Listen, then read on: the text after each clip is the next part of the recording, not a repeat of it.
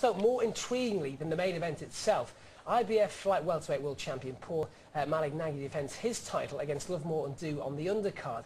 And if both Malignaggi and Hatton are successful at the weekend, the pair would likely meet in the autumn at Madison Square Garden. We can cross live now to Manchester, where we can speak to Paulie Malignaggi. He's with promoter Frank Maloney. Paul, we're all talking about you versus Ricky Hatton as a prospective fight. I suppose important, though, to say, first and foremost, you've got a job to do against Lovemore and Do at the weekend. I'm not sure if I heard the question, but I know I'm fighting Lovemore and Do this weekend. Everybody's looking forward to the big show, and obviously Ricky is the show, but I'm looking forward to putting a little razzle-dazzle myself. And Lovemore and Do is a guy I can't take lightly. I've beaten him the first time. He does bring a fast pace, but at the end of the day, it's a little bit too much style for Lovemore and Do and Paulie Malignaggi. Steve Bunce here. Paulie, now, last year when you beat Ndu, he wasn't very gracious, was he? He didn't give you many plaudits. In fact, he's been whinging and moaning ever since. Do you feel you've still got something to prove? And this is why, this is the only probably positive thing about this rematch, is that I get to teach this guy a lesson again. I'm going to pick up from round 13, basically, and throw him a thorough beating again. Because this guy only complained. I mean, if you get beat and you want a rematch, it's fine. You complain. You can say, okay, I got beat by the better man, but I'd like another shot. That would be gracious, because he was dominated. He wasn't only beaten. Yet, he's always complaining, saying this one screwed him, and this one jobbed him, and this happened, and that happened, and he would knock me out. First of all, this guy says he's going to knock everybody out. He can't even punch. But second of all, a thorough beating is what he's going to receive, what he received the first time, and a thorough beating is what he's going to receive on Saturday night. And one thing's for sure, you can expect him to make plenty of excuses again on Saturday night. After I beat him, this guy is such a sore loser, you can expect to hear more excuses from him. But at least now I know his character. Well, let me ask you this. Now, I know that a fighter shouldn't take his eye off of his early fights, but are you, in the back of your head, are you looking at Ricky Hatton and thinking, Madison Square Garden, hometown, 20,000 Italian New Yorkers? You must be thinking about it somewhere, Paulie. Yeah, obviously the thought has always crossed my mind. It's only natural, but at the end of the day, you can get caught overlooking somebody. And, you know, we saw Junior Witter 2 weeks ago, who was a phenomenal fighter, get beat by another good fighter in Timothy Bradley, only because he overlooked him, I think. You know, Bradley put on a great performance, and I always felt he was going to put up a tough fight, but I didn't think he would beat Witter. And I think maybe Witter got caught up looking ahead too much. And that can happen to you. You know, on this level, we all have world championships, and people that are coming to fight for world championships are coming in, and they're going to put up the fight of their life each and every time. So you have to be ready for that. You have to be ready for the ultimate effort from the challenger each time. So as a champion, you can't overlook anybody. I think it's Andy again. From your point of view, is this obviously a fantastic event this weekend? Is this chance, though, to have a look at potentially the two best fighters in this division up close and see if we can get a match together come the autumn, in your opinion? Can you repeat that again? Sorry.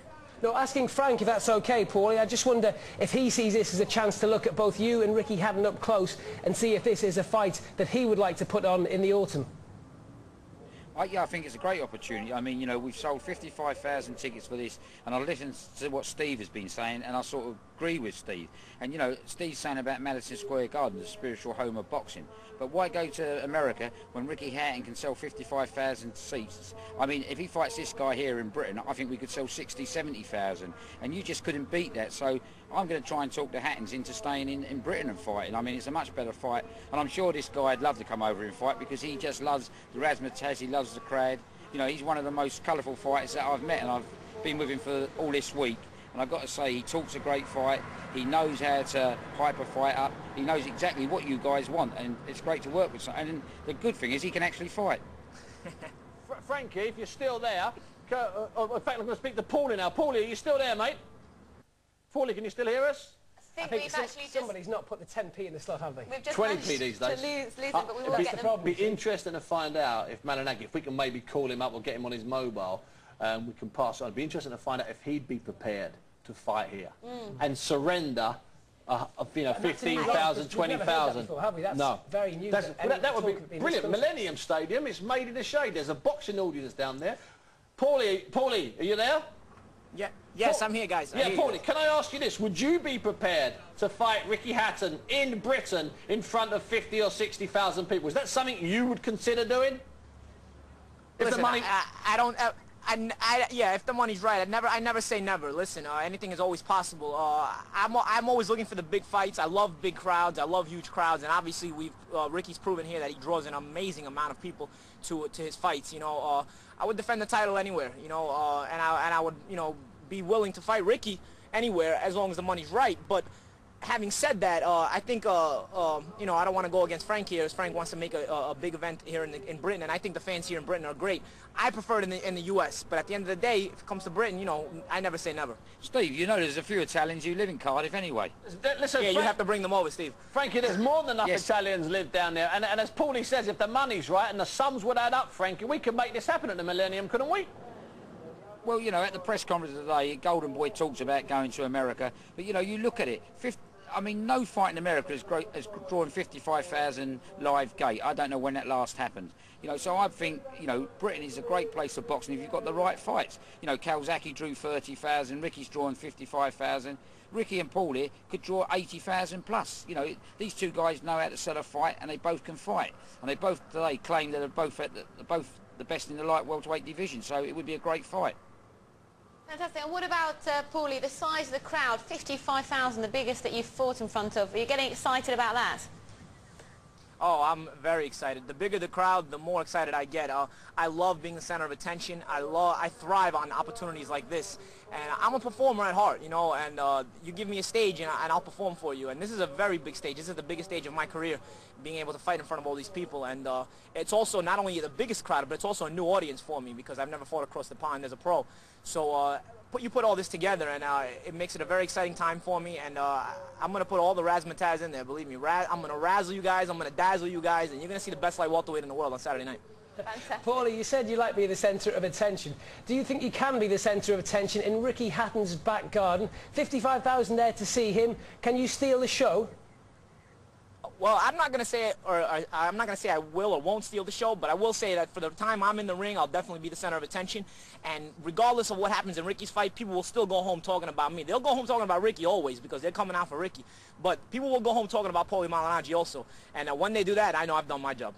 Paulie, I know that other very, very famous Italian boxer, Robert De Niro, who of course played Jake LaMotta. He went to Sicily to put on loads of weight so he could play the fat Jake LaMotta. Now, you've done the same thing. You've been in Sicily. Is your weight okay, my friend?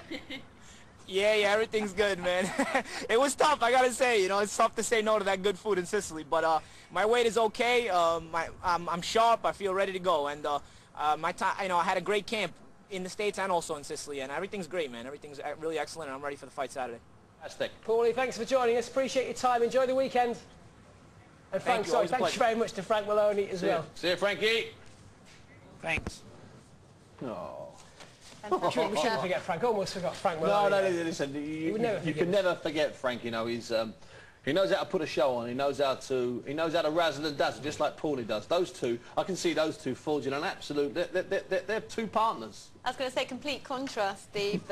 Paulie, probably after a post-match conference, wouldn't be able to show them up, would you? Absolutely, and that's what you need, because the fight isn't just the fight. The fight's a component of a big fight. It's the selling, it's the marketing, it's the way the posters are made, it's the program, it's the programs leading up to it, it's the press, and then it's the after-fight stuff. It's all one big package, and that's what Ricky Hatton does so well, Joe Calzaghe does well, David Haye does well, Paulie Malignaggi does well, Oscar De La Hoya does well, Floyd Mayweather does well, and Miguel Angel Cotto does dismally. And it's that simple. There's a theme emerging here, isn't there? There is a theme emerging here, yeah, trust me. But more